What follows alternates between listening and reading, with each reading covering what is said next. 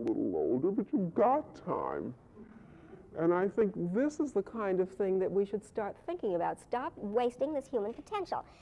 And getting back to your problem, one of the things that's wrong with most of our programs is that we do things for people. The thing that irritates me most about the consumer movement is that nobody asks us, oh, see the pretty gadget we're making for you. Now you damn well better buy it because I made it for you.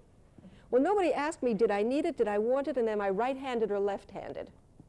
And it's as basic as that. And so all through our society, the youth, the minority groups, the women, we don't want to be told, we want to be asked. And if we start asking the seniors, we would stop building them studio apartments with no bedroom. We would stop forcing them into high-rise towers where they're terrified if the elevator goes out, as it does, because they don't like to climb stairs. They shouldn't have to. We might make gardens available to them, which is something that most seniors are also very fond of. You know, little things like this, but it does make life worth living if we'd only ask them. And you know, you can just extend that to anything. Yes? Given the flattening out of the birth rate and the longevity that we're acquiring thanks to the miracles of modern science. But not as well as in other countries, don't forget that. Move to Sweden. I wonder if there's an analog in our whole society for the situation in the UAW. You mean in the sense that we should all organize? Yes. No, not so much that as in the sense of we're going to have a disproportionate yes. in terms of our present organization. And that frightens some people.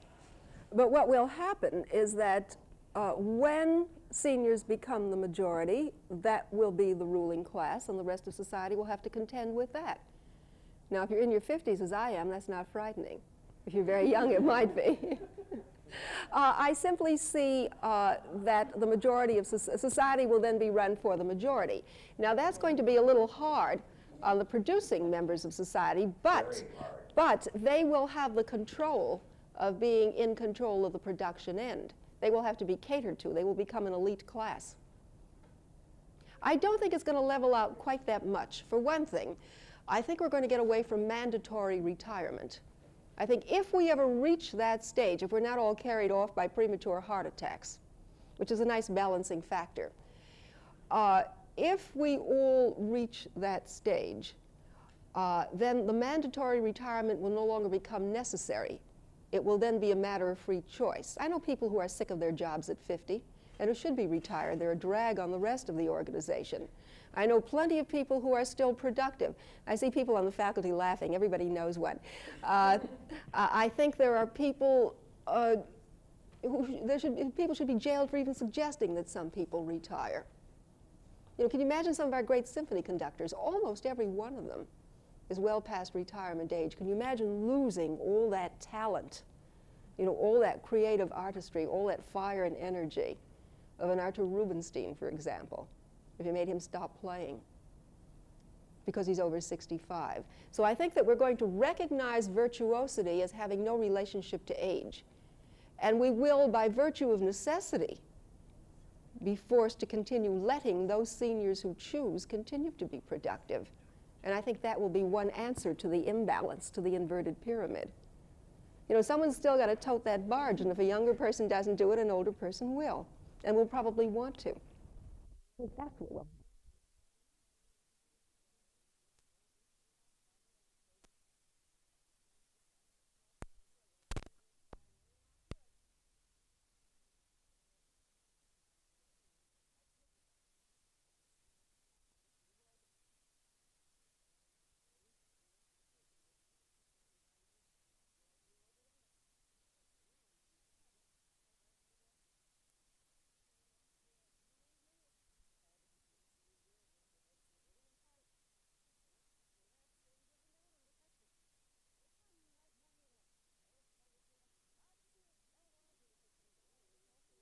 Can't because some dodderer wants to retain his or her job. And so they really have to cajole and wheedle and kind of anesthetize somebody into retiring, and then they turn around and take an extra job.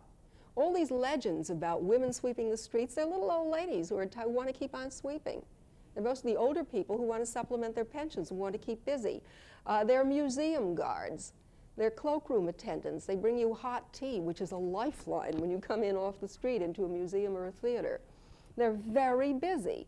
They act as volunteers in the hospitals. They're doing all kinds of things. Retirement, if you retire, is voluntary and is another step in activity. Now, I'm not going to recommend that we all move to Moscow, but I think we should look at their attitudes toward their elderly as one way in which they are used creatively. I doubt that we could ape the Russian way of life, but I think we have something to learn from their attitude. There's respect for the aged. And it's because they are still considered productive, functioning members of society with a place in society. And this is something I'd like to see us carry over here. There's one of the features there that I admired very much. That and the ballet were great. You commented about the cost of medication and some of the work that's been done in this area. What about the relationship with the doctor, which is a very difficult situation, and this contributes to loneliness, to poor health, this sort of thing? Would you comment? Well, that's another speech, because I have a whole speech that I've been giving to hospital administrators about the use of the consumer, the attitude toward the consumer in medicine.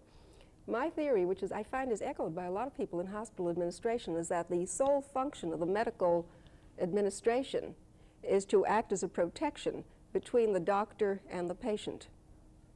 And if you stop and think of the way a hospital is organized, the way our medical care is organized, it is to shield the doctor from the patient, who's kind of pushed through on an assembly line. You know, that was a satire I saw while I was in Russia, by the way, where they do have their problems with mass medicine. 7 men line up, back to, in a row like this, chest to back, and the doctor puts a stethoscope to the chest of one, even with the language barrier, the thing came through loud and clear. And that's what we're doing now. So that we have to do something about the depersonalization of the individual, in particular the senior in the clinic. And the problem there is we don't have enough doctors to go around. That's why I think that we have to take a look at medical practice, and this is being done in many ways. The paraprofessional, the trained medical aide, the nurse who really is, kind of caught in limbo between the nurse's aide and the doctor, who can carry on very many medical functions. And we have to expand the base of our professional care so that more of it is available to more people, and you don't break away from the personal contact. Is that what you meant? Or did you mean in terms of cost? Well, yeah, what you're saying, but I want to know also, what sort of cooperation are you getting, or objections are you getting then, from the medical profession and the others concerned? Well, it's very hard to talk to the medical profession. There are people in the fields of public health who are very concerned about this kind of thing, and they're beginning to talk. Hospitals are being rebuilt now to conform more to community needs.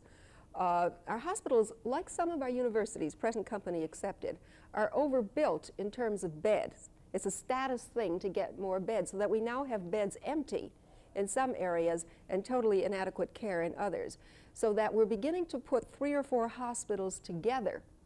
We have a center where there are about 4 hospitals in a row that were competing. Now we're beginning to combine facilities.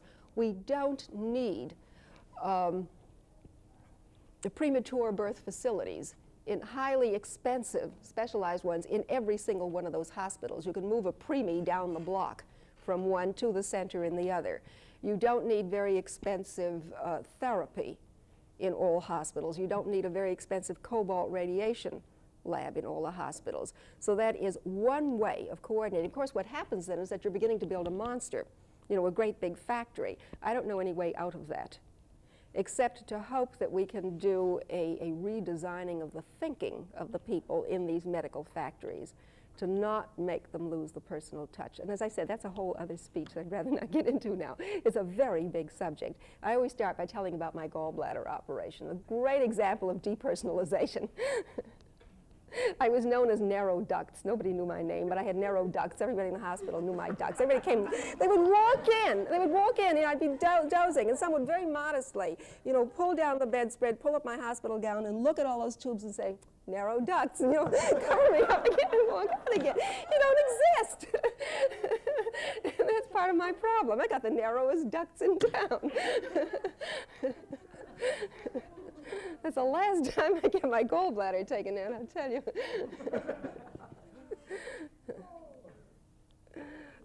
Well, you've all been very patient, and thank you. The Spear knows where to reach me. If anyone has questions they haven't thought of, do write me.